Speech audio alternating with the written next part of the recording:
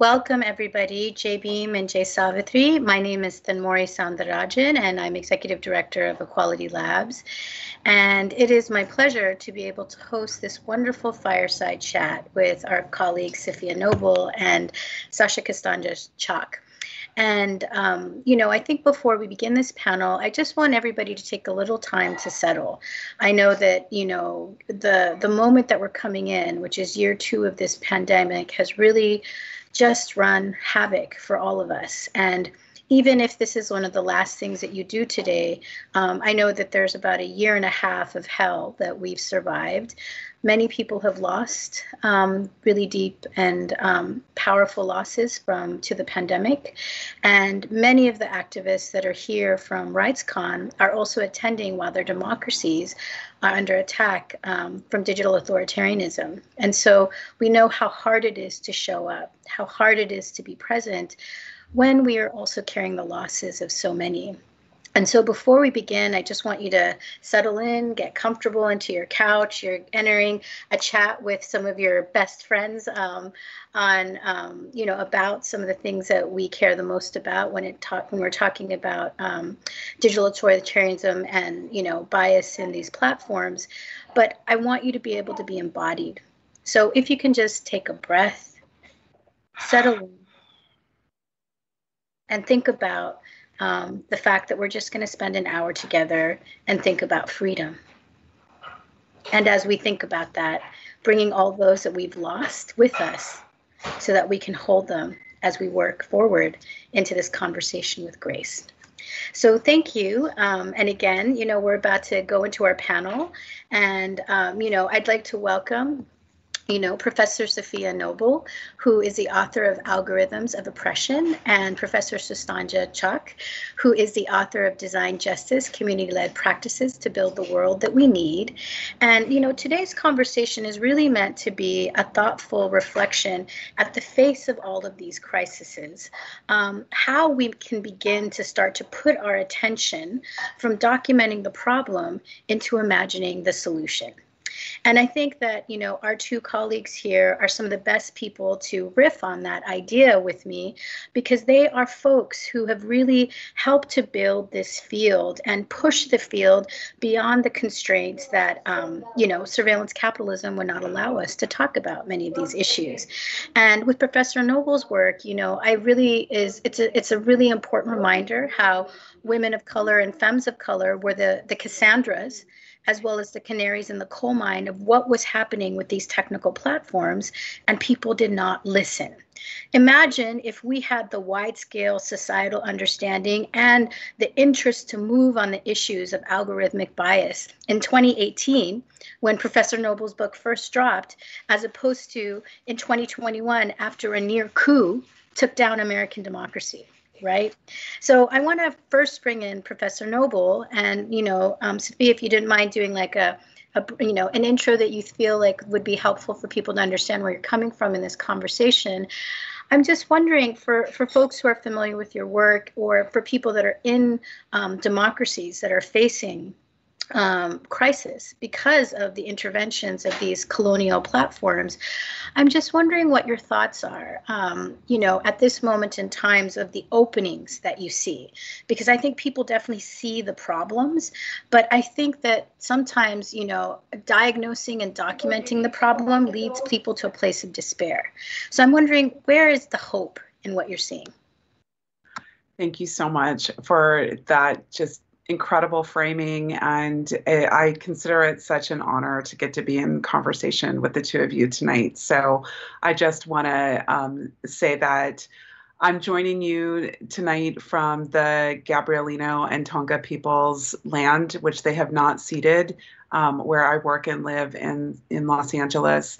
And I am really moved by the way that you started us as well, with a kind of a centering and a grounding in these conversations, because I think, as is the practice of many of our communities, to be present and to pay attention and to see and to connect across generations, the conditions that our communities are facing is one of the most important entry points into these conversations that we can have. And it is also a practice and a way of intervening into these conversations we're going to have tonight. So I started this work myself thinking about where I was in kind of a very local experience of living in the United States, working in corporate America. I spent 15 years working in advertising and marketing, and then I went back to graduate school during the recession at a time when not only were my friends and colleagues, all of us, in despair financially because of what the recession was doing to our lives and to our networks. But I, kind of entered these conversations at a time when companies like Google and Facebook were emerging powerfully into the zeitgeist in the United States. And I was interested in questions like, how do we disambiguate knowledge and wisdom from advertising or propaganda? That really is what, like, the kinds of questions that I had when I entered this conversation. And I saw so many people were turning to Google search to help them answer complex questions that was, akin to, I don't know, opening the pages of Vogue magazine or something, or opening the pages of the Inquirer. I mean, opening up a media space that was completely driven by advertising, where there might be some good nuggets, but for the most part, turning away from long forms of like oral tradition and knowledge systems and libraries and other universities, other kinds of sites of expertise to move our societies forward. People were turning to these advertising platforms instead. And that's what brought me to the conversation. And so even though the book eventually came out in 2018, it was really in 2010 that I started documenting systematically the way in which communities of color, women and girls of color in particular, were so profoundly misrepresented in something like a large-scale commercial advertising platform like Google Search. And of course, one of the things that we know is that people who don't have contact or relationship with our communities, in my case, in the Black community, derive their understandings about the world from the media that they consume. And the media serves as a proxy for authentic relationship. And this is one of the reasons why for 50 years, more than 50 years, going back all the way to Du Bois documenting and taking photographs of African Americans in the United States and putting those images out in direct opposition to the way in which the scientific community was portraying Black people as scientific subjects of inferiority. There's been a long history of understanding that the type of media that people experience is often used in incredibly dehumanizing ways for oppressed people. Part of the project of oppression is to misrepresent and dehumanize people. And that, of course, allows for people to not only not be held accountable for acts of dehumanization because they become so profoundly normalized, but also to legislate and organize economies in direct opposition to oppressed people. So I was thinking about this in the context of something like Google and eventually, of course, social media, thinking about Facebook and how that practice and that project of dehumanization, that we could go all the way back to early science. We could look in Hollywood with the kind of first blockbuster film, Birth of a Nation, which is one of like a racist KKK propaganda film, all the way to the way in which Black girls and women were represented with pornography as a primary representation in Google search when you looked for us. All those practices are actually part of a systematic way of disenfranchising and legitimating the disenfranchisement, and in some cases, in the most extreme cases, the genocide and extermination of people around the world. And so that documentation is very important, but also making these historical linkages so that we understand that things like racist propaganda are actually not new, and they didn't get invented in social media. Like the proliferation of that, our communities have been engaged in resisting that kind of dehumanization for as long as we've been in contact with people who would seek to colonize our communities. So that's how I entered this conversation, is kind of at the space and place of my own experience. And of course, here we are. It's been more than a decade of doing this kind of research and thinking about this. And now, of course, I feel so much more hopeful, because when I was first talking about this in 2010, people would tell me, this is not a thing. What you're talking about, technology cannot discriminate, because technology is ultimately just computer code, and computer code is just math, and math can't be racist, math can't be sexist, math can't oppress. And of course, this is a ludicrous formulation. I thought it was ludicrous then, but now most of us understand, that are interested in following what big technology companies are doing, and also not brand name technology companies like Palantir and other types of surveillance technologies. So maybe that's just kind of like a way to enter and situate how I am interested in these conversations. Ultimately, to me, I would say what I'm most hopeful about is that not only is this fantastic conference, RightsCon, giving us an opportunity to talk openly and frankly about the escalating global inequality, the profound economic inequality that is around us, and that the tech industry is also implicated in exacerbating, but that we are truly on the precipice of watching the real-time collapse of modern liberal democracies around the world. And who's paying the price are the most oppressed people in those countries.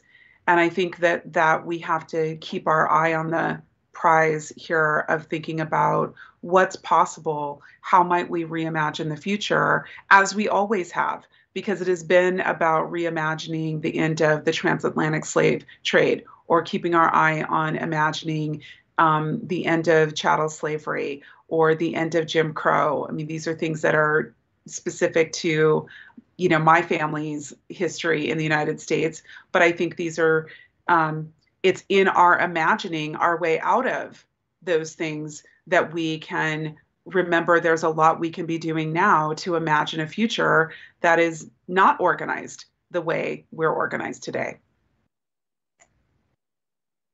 I think that's so important, because what you're saying, because I think that, I felt so often that in the way that you created space through Black feminist scholarship for what it meant to apply the politics of intersectionality to better understand the structural and implicit bias of these tech structures and the company cultures of big tech was so critical, I think, for other marginalized communities. And, in my context, like when we're talking about decolonization, we actually first start with this idea of de-Brahmanization, which is that we're looking at the foundations of structural exclusion in the subcontinent being grounded in the violent system of caste.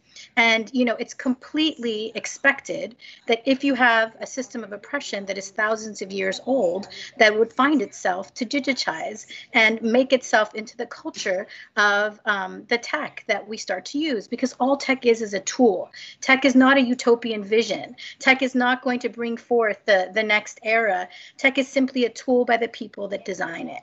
And I think what's so profound about, some of the things that you said is that I feel that in some ways, like when people put,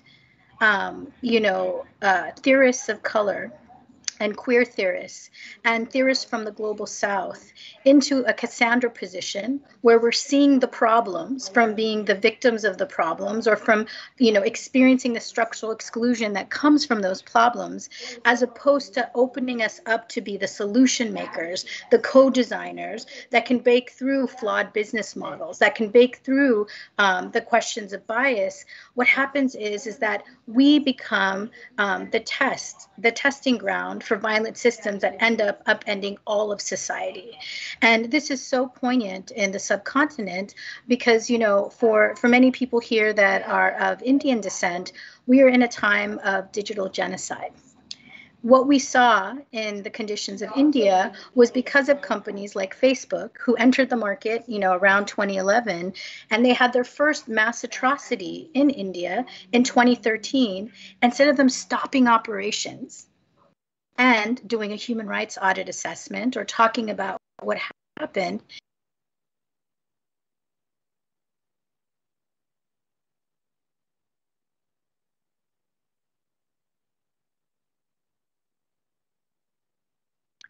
Thenmozhi, you froze for a moment. At a really crucial moment, we were talking about 2013.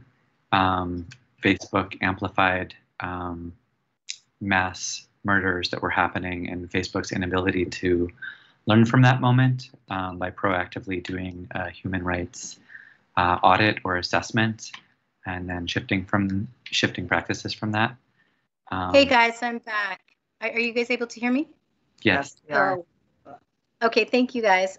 Live in process. This is Microsoft Teams. Okay. So in any case, I think the thing that was so intense was, in the face of that massive failure, they leaned into this process and they basically polarized the environment, so much so that in the beginning of 2019, we saw the Citizenship Amendment Act pass in India, which basically opened the stage for the largest genocidal project in world history.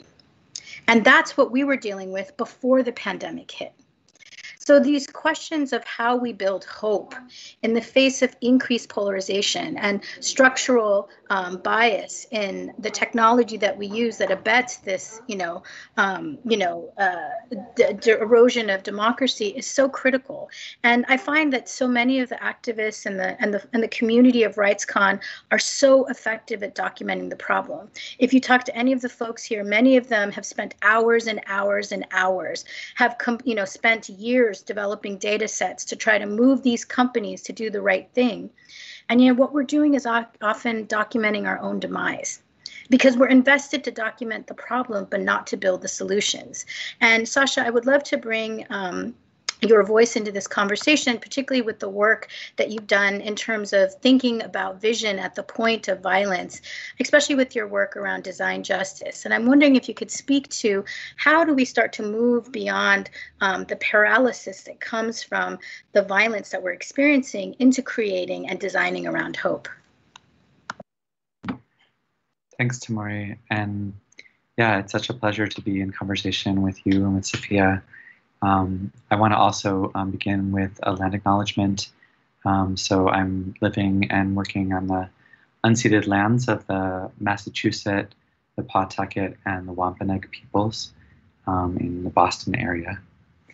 And I think that question about how do we reimagine our techno-social futures through a lens of hope, even as we're busy documenting our own erasure, is a really difficult one. I would say I would reach back to some of the work that actually led me and you to first encounter each other, Thenmozhi. So back around 2003, 2004, when the Indie Media Network was still going really strong. So Indie Media was a transnational network of people using free software to create kind of DIY news network for self-documenting the social movements of the time, in particular the global justice movement or the anti-corporate globalization movement that was highly inspired by the Zapatista movement in southern Mexico and by Subcomandante Marcos's invitation for us to create a world where many worlds could fit and to create a sort of international communication network to tell our own stories. So we met during that time as kind of activists and hackers, many of whom came from an anti-authoritarian left tradition, but also linked to indigenous rights movements, linked to the labor movement, linked to environmental movements, and others were organizing to figure out how we could use this tool that kind of seemed new at the time, that not a lot of people had access to. But the net became something where we started to say, well, we could document our stories, we could document those struggles, we could circulate those struggles more rapidly, and we thought that we could jump around or between the cracks of the broadcast and print media, of the time. And there were a lot of beautiful things that happened during that time. There were a lot of connections that were made. There were a lot of networks of people more than anything else, more than the tools or the technologies that we created together, because those didn't necessarily last. The open publishing sites that we innovated at the time quickly became obsolete, or they became captured or appropriated by venture capitalists who figured out how to turn them into profitable platforms funded by ad dollars and by packaging consumer eyeballs and through the model that we now talk about as surveillance capitalism. But we created a lot of those things. We created a lot of those tools, and then they were taken from us, because that's the cycle of capitalist appropriation of community-led innovation that operates not only in the media and information sector, but it actually operates everywhere. The history of capitalism is the history of people taking and owning human beings and bodies and chattel slavery, and taking and owning the earth and the land, and displacing and committing genocide upon indigenous peoples to take control, and taking and owning ideas and turning them into something that's profitable only for those who already have access to capital. So again, just sort of locating that history of community-led socio-technical innovation that actually generated these ideas that came to be known as social media, came to be known as the platforms that we're all using now. Want to locate that within that much larger history of a system that literally is about appropriating people's labor, time, and bodies, as well as the planet Earth, and destroying all of those things in the service of an abstracted idea that then lets people who exist at intersections or in bodies that have structural privilege, get more access, and everyone else gets less. So we were creating all of these things. There's a great story actually in the in my book Design Justice. I talk about different versions of the origins of Twitter and the corporate PR version of that origin story, which is that Jack Dorsey is sitting on a swing, looking into a blue sky, and suddenly has a brilliant flash of brilliance, and then creates this this platform. Versus other stories about how Twitter came to be that include the prehistory of the free open source project TextMob that was created for activists to better coordinate using group text messaging to help do direct action and shut down street intersections in New York City during the Republican National Convention, and how TextMob became sort of demo design for what would later become Twitter. So we see that over and over and over again if we look back through the history of technology and of media technology and of social media in particular. Another great example of that would be Signal, and the emergence of end-to-end encrypted messaging as something that really came out of anarchist hacker networks, and then the protocol gets adopted by WhatsApp and suddenly is available to over 1 billion people at the time. Of course, WhatsApp still shares metadata, so that's one of the most important aspects of what the surveillance state likes to do, and the surveillance state linked to capitalist companies. They work hand in hand, and the metadata about who's talking to who and when and for how long is in a lot of ways what they need to track the both for targeted ads, but also for targeted drones, right? So I also think we want to not decouple the conversation about tracking and targeting from the relevance of the understanding of sort of sophisticated surveillance apparatus of the continued project of US military empire, military bases around the world, targeted assassinations and drone strikes, systematic death on Black and brown bodies in order to maintain the world petroleum economy. These things are not separate, they're linked. The same firms develop them. Microsoft Azure has the cloud contract for the Department of Defense, and so on and so on and so forth. But in the midst of all of that, even as we create these new tools and they emerge from movement spaces and from community spaces, just as much as they emerge from academic institutions or research sites or corporate R&D departments, there's a cycle where we generate and create, and then there's appropriation that happens, and then we come up with new possibilities, and we find new workarounds, and we hack new possible modes of interacting with one another and of creating and sharing media. So I see hope in the fact that there's constant creation and creativity and innovation that's happening at the sites of the most marginalization and oppression. There's always resistance, and there's, wherever in the Allied Media Projects Network and in the Allied Media Conference Network, we always talk about how, wherever people are facing oppression, people are always also already creating solutions. And I think that applies in the tech space as well. So that's how I think about that. There's always hope and cracks and new innovations emerging around the edges, even as those are always being scooped up and repackaged and resold back to people. But that process is never done, because the power of capital to take on and take over and profit from the creations of marginalized communities is never greater than the power of human beings to imagine new possible worlds. And I think that's such a powerful and place to really move this conversation into, because I think, as you have really kind of helped to remind our audience, in many ways the artifacts from community technology is both the innovations in terms of process and visioning around these violent frontiers, and the products. And sometimes the products stay and sometimes they get lost, but the possibilities of the process are actually the lineages we need to be able to imagine ourselves out of this particular moment.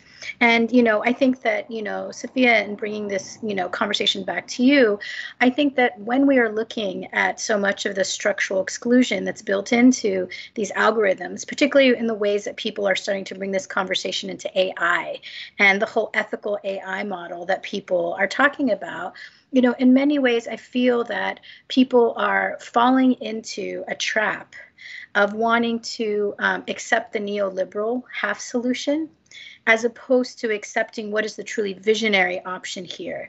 And I'm wondering if you could speak to that, particularly because I think there's a lot of people who are listening who are allies internal to these institutions, because institutions, whether it's big tech or intergovernmental organizations or venture capital institutions, which are part of this business model that is wrong. These aren't just like big buildings. There are people, and not all of those people are ideologically aligned. And sometimes all they need is a spark to think differently, to open up to a greater liberatory possibility. And so I'm wondering, Safiya, if you could help break down what is wrong about this model, but also what are the visionary options that we have out of this? Yeah, I love this framing, because that's actually the historical frame that we need, which is to remember that for every social movement for justice around the world, there was the person who made some sandwiches. There was a person who let an activist sleep on their couch. There was a person who gave somebody a ride someplace. So everybody can really play an important part And it doesn't necessarily mean that you're going to be writing a book or that you're going to be on the front lines as an organizer always either. And this is one of the reasons why we study the civil rights movement and other power-based movements, because we have to understand that we actually do have agency and we do have the power to advance and move forward human rights and civil rights and anti-racist agendas, efforts, paradigms. So I will say that one of the things that's been so interesting to watch is that, and I think I look back at even my own writing and I think, when I was saying something 10 years ago, like technology is a social practice, it's not just a tool, it's value-laden social practice that gets codified in different ways, and that there has to be an ethics of justice tied to the way that we think about these kinds of projects, because they transform society in so many different ways. And this is where I think back, I remember reading a million years ago when I was an undergrad in college, I remember reading Angela Davis writing about the dishwasher and how the dishwasher was supposed to be this new liberatory tool for women, right? And her feminist critique is that it didn't liberate us from washing dishes as women, right? It didn't liberate us in the domestic sphere of having to reproduce the labor market. What it did was raise the bar and make a higher standard of cleanliness that we all had to then adhere to. So it made more work for us, but people fancied it a tool. But it actually transformed social practice and, in fact, was part of a whole parcel of appliances and projects and consumerism that ensnared us even more. So I think that the reason why we have to kind of think about what these technologies are doing and how we talk about them is very, very important. Now, when we talked a decade ago about that there were values embedded into these projects, again, that was highly illegible except to a kind of a small community of people, activists and scholars who were thinking about that. Now that's a much more mainstream concept, so mainstream that we have IBM and Google declaring themselves ethical AI companies and running like Super Bowl ads for it. So this is exactly the process that Sasha is talking about, which is this kind of capture that happens. And I think this is part of what we're dealing with right now, is a moment of full-blown capture of this conversation and reincorporating it back into the interests of the power holders in society. So we're going to have to we need more vocabulary words.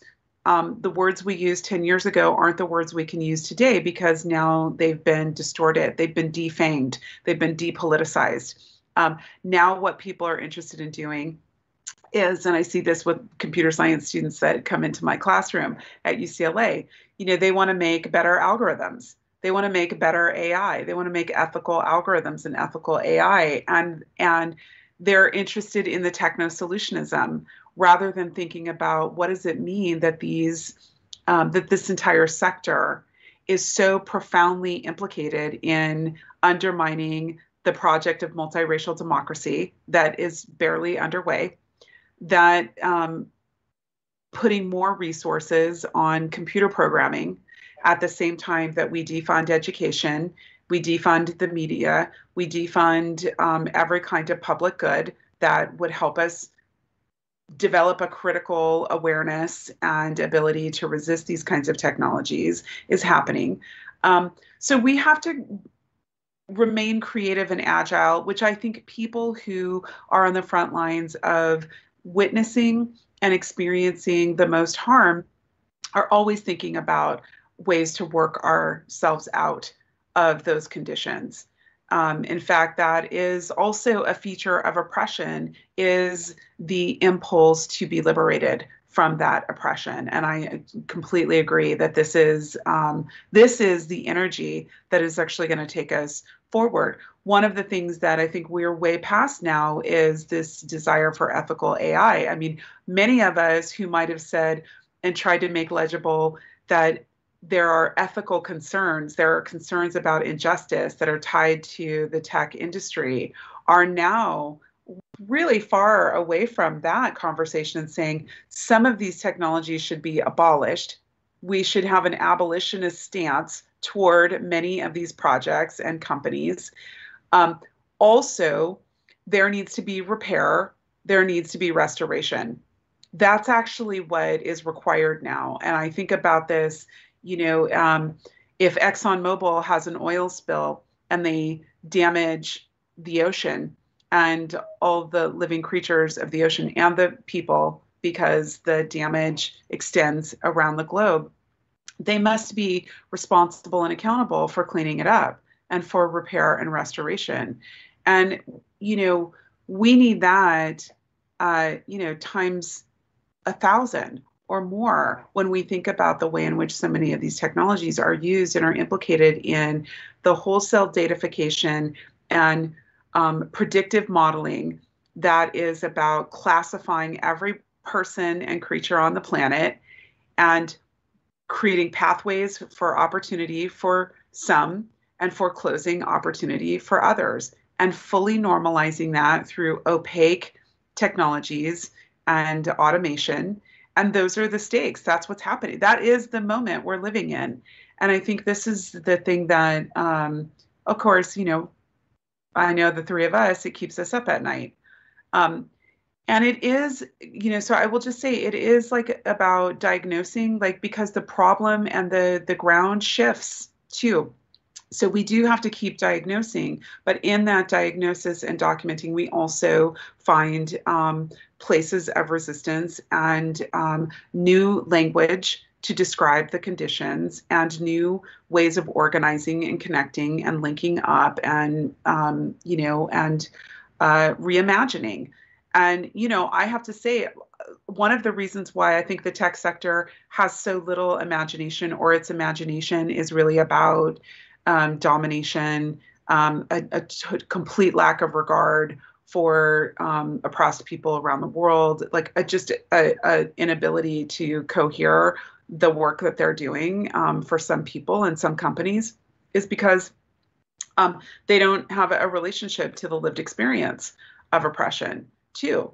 And this is one of the reasons why at a very minimal level, people want to see more diversity in the companies, because that would be a site of resistance. It would be voices in the room to say, you can't do that. That's illegal. You're breaking about 10 different civil rights laws with your project, or this is going to create, wide scale harm. So going back to your original question, I mean, yes, of course, we need people in every room in the world, in every conversation, foregrounding the concerns about justice and fairness and equity and repair and restoration. And I think that it will be people in companies who will also create pressure in those conversations too, even if it's just to be whistleblowers or to be people who walk out and say, we're not going to put our labor and our intellect in service of those kinds of projects. That's important work too. And I think this is so important to hold, because, so much of what you're talking about, when our ideas and our movements become cannibalized by surveillance capitalism and the need for restoration and repair after the harm that has been, conducted on our communities, it's so much about the language of trauma and the spirals of trauma, where we just see ourselves having to come from one violence to another. And I often think that some of what we need to do is to stop. I think we need to just pause and not just look at this moment in time, but be able to say, enough. We're not going to be able to put a Band-Aid on a cancer. What we need is time to envision the new.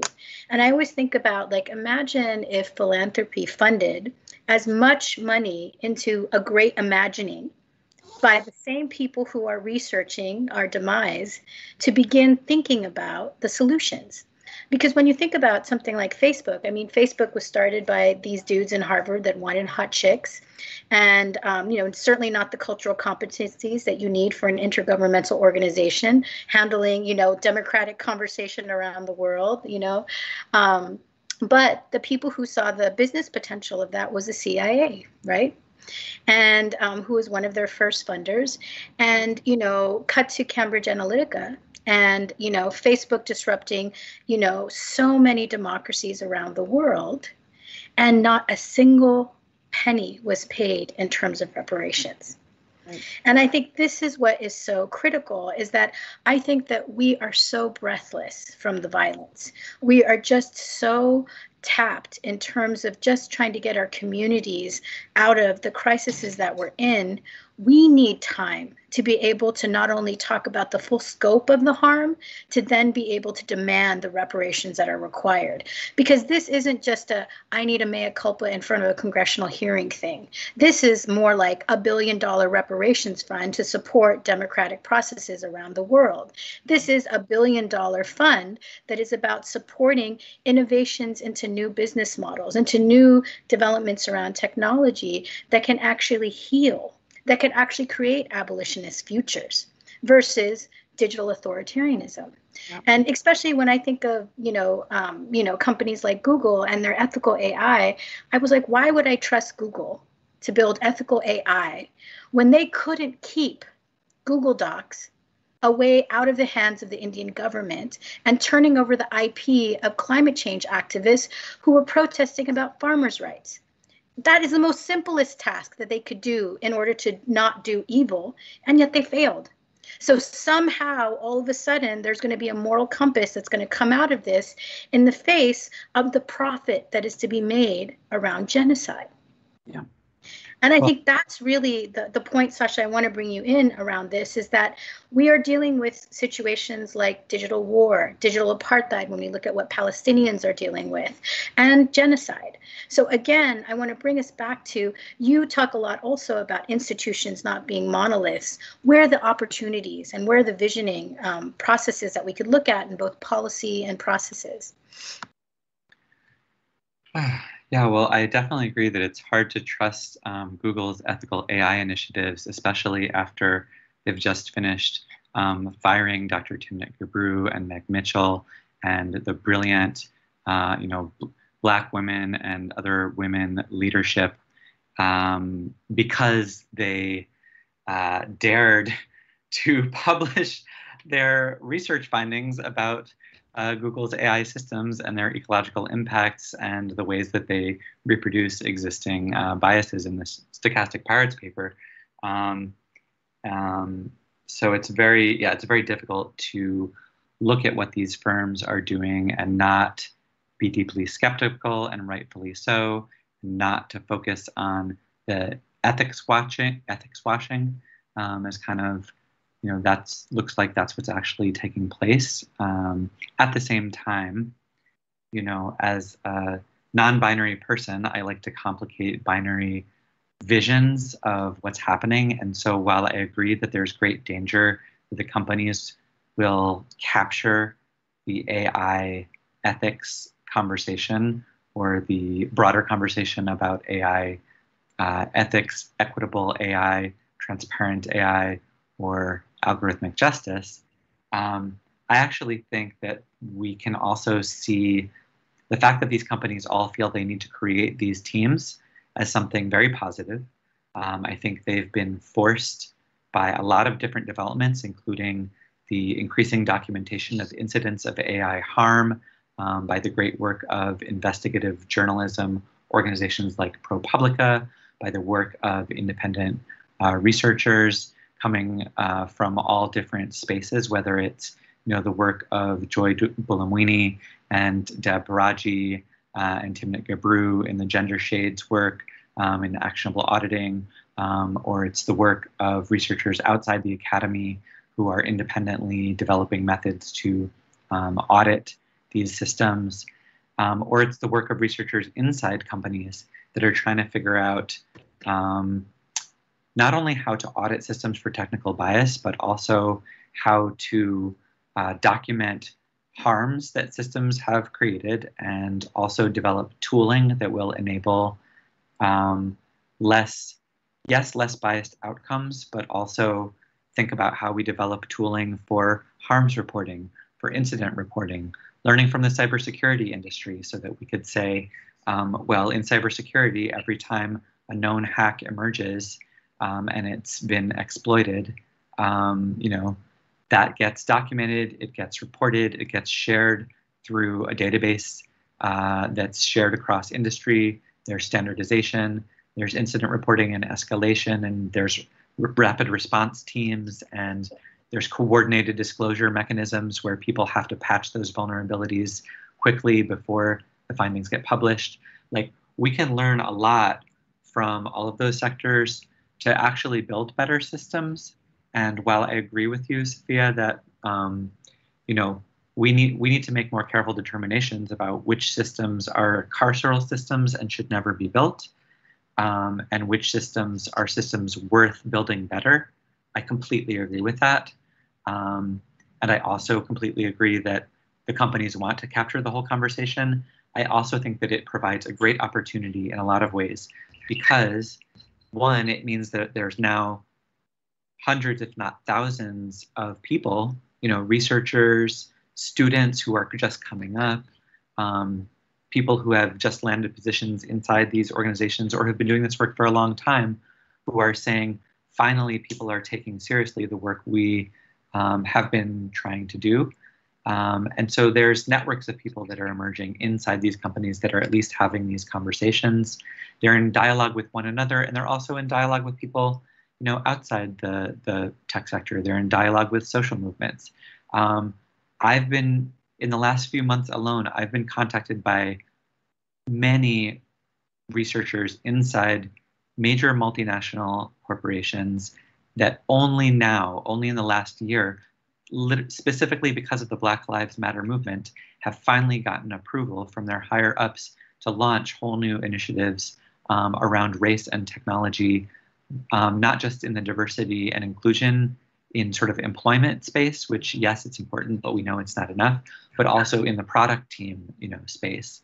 And I see those things as very, very positive developments, because imagining and then building the future, or the many futures that we might want, is going to take all different types of people and all different types of skills. And the degree to which the current moment we're living in terms of the pressure that social movements have created on these companies, and to some degree pressure that's starting to be generated in the regulatory space and from some of the bills that have been introduced or are moving through the US Congress or through the EU space, like the Algorithmic Justice Act that's just been brought in, or the Facial Recognition Moratorium and Biometric Surveillance Moratorium Act, or like the new EU regulations around algorithmic accountability that are in progress.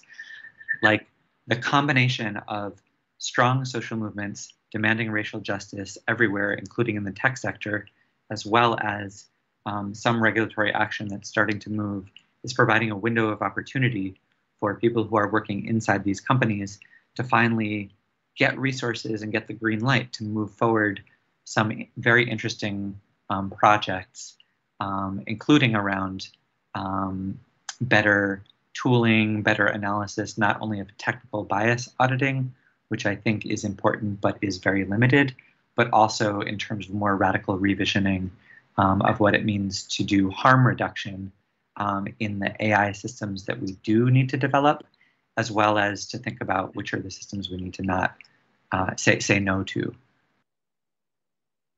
And I think that reminder is so important, because, again, I want to go back to how we started this conversation, which is that I think many people in this sector, and especially the human rights defenders and activists and researchers that are in the global South, they are coming to this conversation not with equity. They are coming with their hearts breaking. They're coming with their dead. And I think about in India, how devastated, almost all the institutions that work in this sector are by the pandemic. And to think about how in the face of such cataclysm that the burden of hope must feel like. And yet, I think that in many ways, hope is a muscle, hope is an exercise, hope is a practice. And I think a lot of what, both you and Safiya are really speaking to is that there are openings everywhere.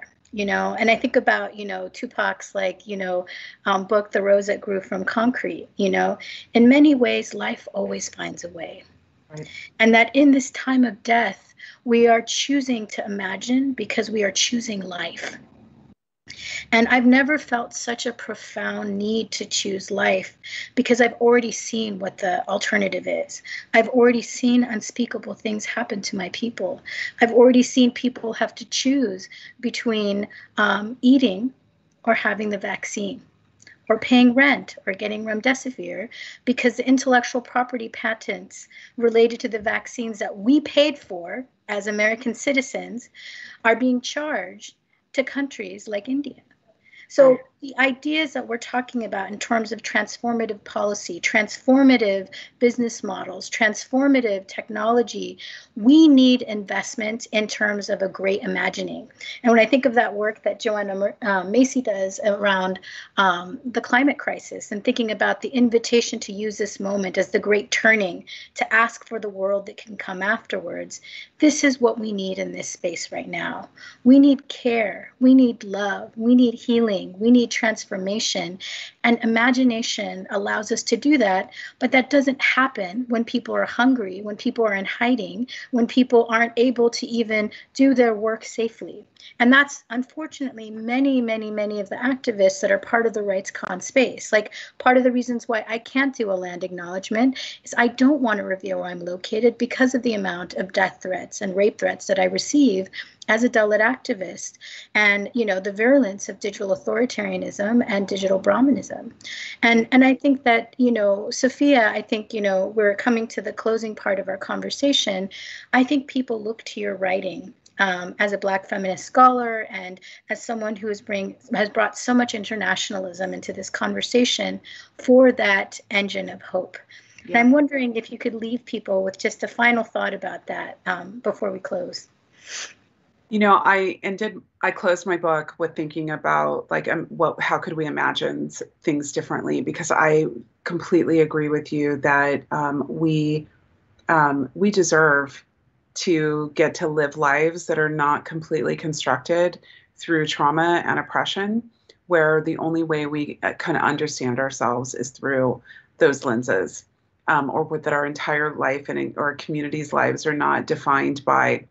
And this is one of the things where, I love being Black, because even in the face of what Black people experience all around the world, we have so much love and culture and community and connection and flavor and all the things that make life worth living too. And so that's a thing that we all have that. I mean, this is why, I roll with the kind of communities that I roll with, which are communities that also are like, Black communities, people who also have the texture of understanding oppression and finding joy and working through those things, through those conditions. So that's incredibly important. And, I think that we don't want to forget that the conditions that we're living through right now that you are talking about are tied to the profoundly immoral and gross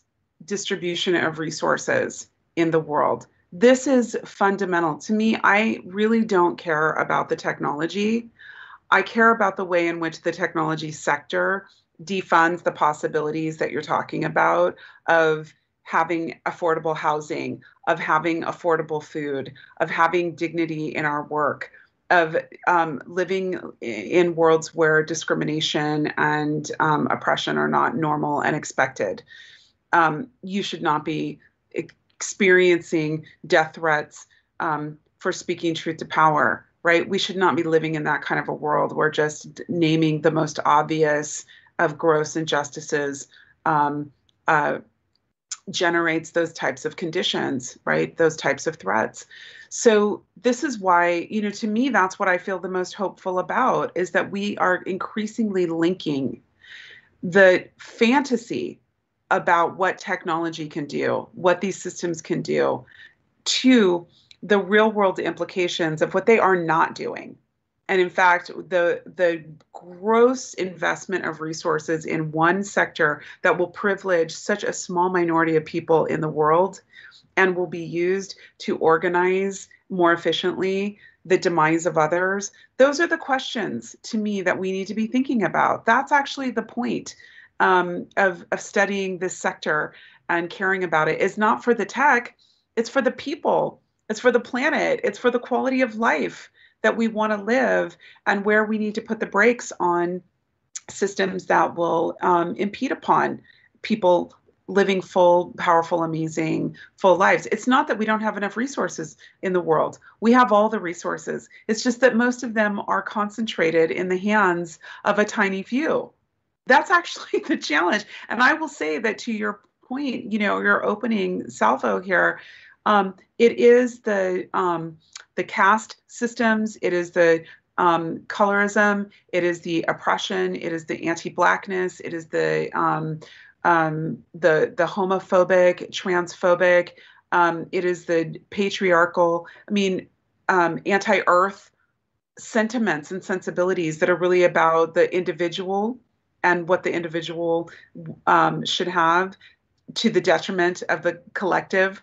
That, those are the values underneath this that we need to be challenging. And to me, part of the problem is that the tech sector really socializes us to individual hyper-consumptive kinds of ways of thinking in the world. And that's part of what we're resisting. And so I feel incredibly hopeful because, nobody wants to live a life in the United States of just tapping on glass the rest of their lives, losing the ability to be creative and do work. But also, people don't want to mine the minerals that it takes to make this stuff, or have to sift through the e-waste and the toxicity of it when we're done with it. We have a responsibility, especially in the United States, to understand our role, especially as consumers, in relationship to these global problems. And I think that,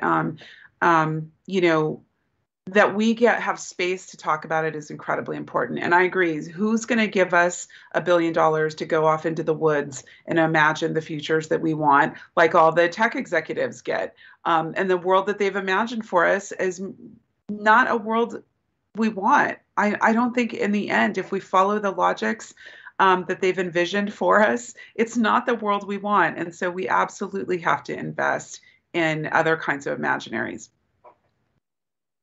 Yeah, I completely. I would like to volunteer for listening that, Safiya, Sasha, and I would be more than happy to be able to support that, support the hosting of such a fund to be able to help make that happen, particularly because I think this moment is about lots of experimentation. Because it may not be that someone's going to have the big picture answer, but what we actually need is time for people to be able to heal through experimentation and to be able to know that there's growth. How did that rose grow from concrete? It was first a little shoot. And imagine if there was tons of little shoots like that, tons of little revolutionary possibilities that people that are coming out of digital apartheid, that are coming from surveillance capitalism, that are coming from, digital Brahmanism. Imagining this world where we are centered, not capital. And Sasha, I'm just wondering if you can kind of bring us home for people that, may have started to feel overwhelmed when we started, but now see a little opening and see a little possibility. How else might we open people's hearts at this time? Well, I guess I'll just close by saying, it's Pride Month. And as a trans person who's written about sort of my interactions in a trans body with airport security systems and the way that they're designed to reproduce cis normativity, or the assumption that everybody identifies with the same gender they're assigned at birth, and the way that technical systems just sort of break when they attempt to reduce the dramatic and beautiful diversity of human bodies and experiences into limited binary categories. It gives me a lot of hope when I look at how, despite hundreds of years of settler colonial violence that systematically attempted to eliminate, destroy, dismember, and kill third gender and non-binary peoples in everywhere around the world that the colonizers went, that did not work because people are not like that. And so there continues to be a beautiful diversity of human bodies and genders and experiences of many, many different kinds. And the reductive categorization that so much of the tech sector is deeply invested in reproducing fails against the brilliance of human experience and histories and trajectories. So we cannot be contained, we cannot be boxed, and expect us. No, I'm just saying there are many worlds and they're all sort of struggling to be born. And the one that the masters of tech and the world's billionaires who pay no taxes, as ProPublica just demonstrated, their vision is only one vision among billions. And I have hope and faith that with organizing and solidarity and with accomplices of many kinds in many directions, we'll build some of those other worlds. So I just want to thank you for those closing thoughts and for all the people that joined us. We are here, even in this conversation, building that other world. And so we just want to encourage you all to know that there's still hope. Know that we're building hope through experimentations and relationships and dreaming. And to thank everyone who's showing up in these hard times, and know that we see you, we hear you, we are part of one community, and we will win. So thank you. And thank you, RightsCon, for hosting this really powerful conversation. Jai Bhim and Jai Savitri.